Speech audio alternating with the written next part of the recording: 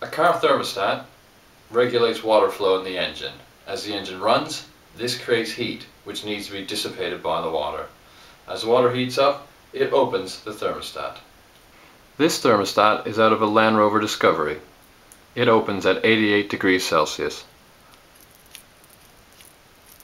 A car thermostat can be tested by putting it into boiling water and seeing if it opens. This is what the thermostat looks like before it's open.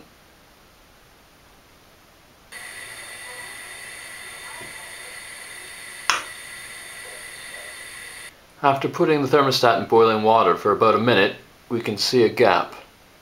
This means the thermostat is working properly.